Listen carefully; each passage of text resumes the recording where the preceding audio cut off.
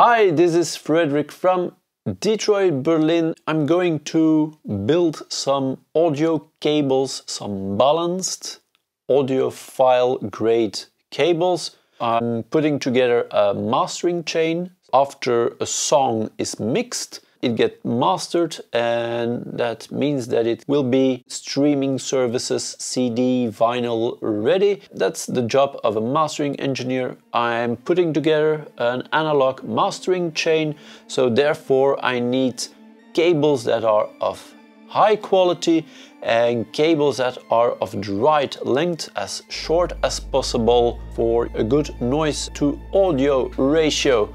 So what do we need to build cables? We need Nutric connectors.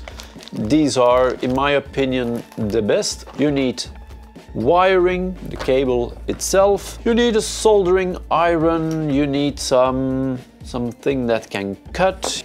Stanley knife. You might need a lighter. Some shrink tubes. Of course, solder itself. You might want to use some flux, or like the Germans like to call it, Löthonig, and a multimeter to check if the wires are connected the right way. It's always to double check before connecting stuff. I think that's about it. I mentioned balanced cables. That means that there are also unbalanced cables. Think of an RCA cable. That's just one signal going through the cable, and a balanced cable, it is actually two wires moving the signal, but the signal is phase inverted on the second wire, so that if you got a sound wave, it goes like this, and that is good to reduce the noise influence on the cable when you have like long runs of cable. Let's go over some types of connector. You got the RCA connector, you got the ground, and you got the signal. On the other end of this cable is a jack, a 1/4 inch jack, and it has a tip and a sleeve. That means this is an unbalanced cable. Then you got 1/4 inch jack. This one has a tip, a ring, and a sleeve, so it has one signal more. This is a balanced cable. It can move a stereo signal, or it can move a balanced signal, which is, like I explained, the same signal but opposite phase, so the noise gets cancelled. And then XLR cables, and they also have 3 connectors. They're mostly used for professional audio. These are really strong, and today I'm going to make myself a few of these. You always got a male and a female. What you really need to look out for is how these cables are connected. The middle pin is always the same wire, but the outer pins, the first and the third pin, they're actually differently wired if you hold them next to each other, because of course when you connect them, they need to make the same connection. Might sound complicated, but it's not complicated. I will show like this little picture here that notes what pin is what pin and how it should be connected. You got the 3 wires, and 2 wires are these signal wires, and the third one, the ground, and the ground is wrapped around 2 cables to get like a shielding. When you cut the wire to prepare it for assembly and for soldering, then you take the wiring, you make a 3rd wire of it. You might want to put like this shrink tube on it so that it doesn't connect with anything else, and then you solder it to the connector. What I always like to do is like have a cable that is correctly wired, have it right beside me, that I can always take a second look to check if I'm doing it correctly. Let's start building. So here I got 2 ends of the cable that I am going to assemble. The way I'm going to connect the cable is that the signal flows through the cable following the text. I think that's a good practice. Let's first look for the right connector. So we got the Nutric connector. This is the male 3-pole connector. And then let's find a female one. You're going to be very conservative. Going to put a female with a male. Everyone that's against that can leave now. I'm just joking. There are not too many devices that work well if you connect a male with a male and a female with a female. It's just the type of connector. And it's probably called male because it has these sticky things like this pin. But yeah, nowadays females also sometimes have these sticky things. So yeah, let's go with the time. And not be offended too much. Maybe that's also a good practice. But here we go. We've got all these pieces. We got the rear piece, we got the pins where you solder the stuff to. We got the thing that goes over the other thing to keep everything in place. And then we got this thing to keep the wire in the other things. Okay, so best practice. Female goes at, I would say, at the beginning of the cable. If you take note of how the text is going, the text is going that way. So female piece goes here. And the male piece will go on the other side, like this. And if you forget this and you soldered your connector, then you can desolder your connector and start again, because you will never get it over there with the connectors on it. So let's first strip the male about 2 centimeters. I will make kind of a cut very carefully, not to cut the sleeve. I will be twisting. Let's do the twist and twist these cables.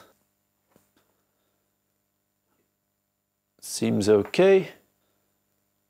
After we twisted the ground, we take a little piece of shrink tube, put it on there, take a lighter, let's make it warm, make it shrink. Who doesn't like the smell of burning plastic? Super healthy. Then we remove some of the plastic of the other wires.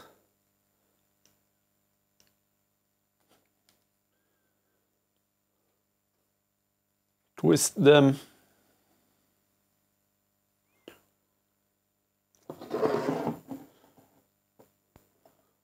One side like that. I actually wanted to do something different. These rings are black.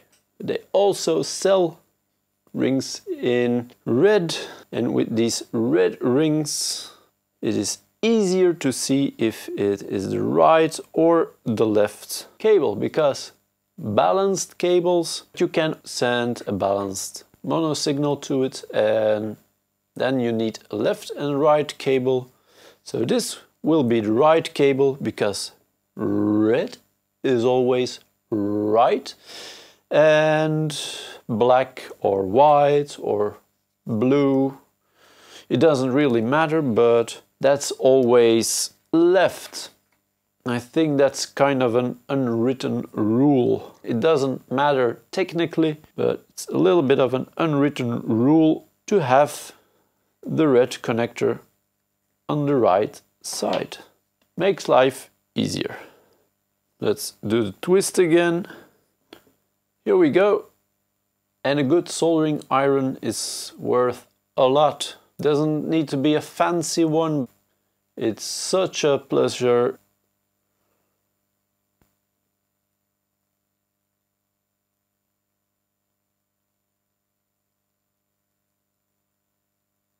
Okay.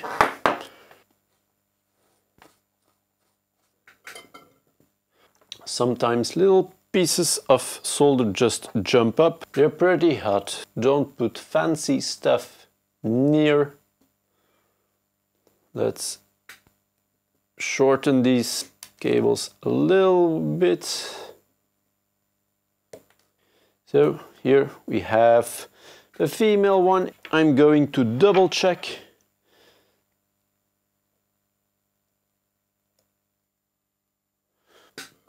Like this.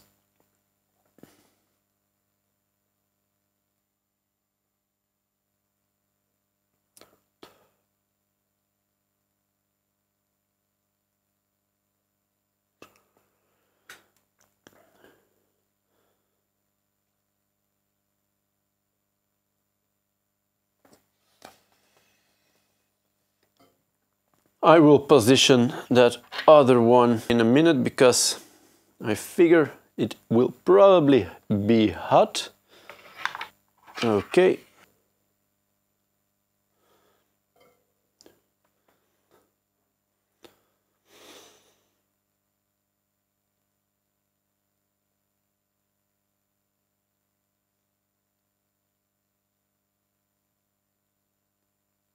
This is one.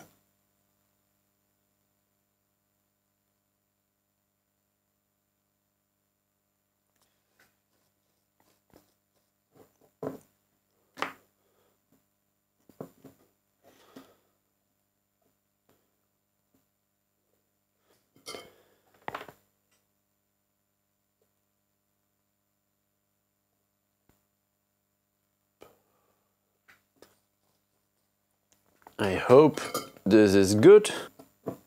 We'll test it in a bit. This needs to go there.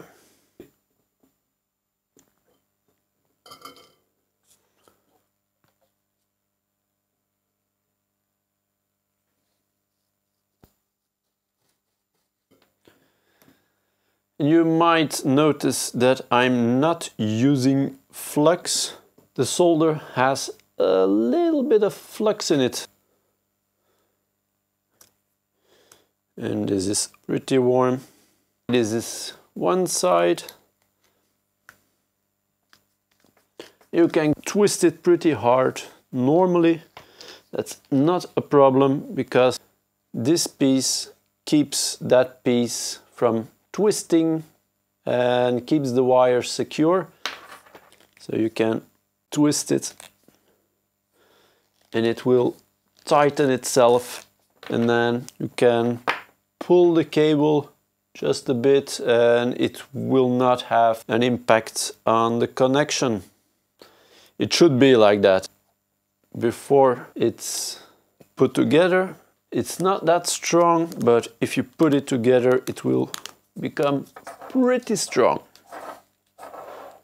So these cables, they've got the gold-plated Nutric connectors on them. The cables themselves, they're summer cables, good quality, it's very flexible and it's shielded well. Let's first see if everything connects well. This is okay. That is also okay. I'm going to test this one again. It is okay. Let's take the cable I already made. It's this one. Let's do the ultimate test. Let's connect these two and see if they all... Yes. Yes, and perfect, they work. I will test them out tomorrow. If they sound good, I suppose they will sound good because high quality cables, they're made correctly. I think third to half of the price of a set of cables in the store. I will link these cables, these connectors, in the description down below. If you follow that link, it's an affiliate link, then if you buy something, the channel gets a small percentage and it doesn't cost you any more than it would otherwise cost you. So that would be very nice if you would, yeah, click those links. Even if you buy something else, the channel gets a little percentage, and yeah, that keeps the channel going. I would really like to thank you for watching. Hope you also find your way in doing these DIY cables. The benefits are, it is cheaper, it is fun, maybe it's not, so it could be a pro or a con, but the cable length, you choose it yourself, you measure the ideal cable length and the cables have the right length. That's a big plus, especially if you need special length cables, like for the mastering I'm doing, I need shorter cables. That's also a pro.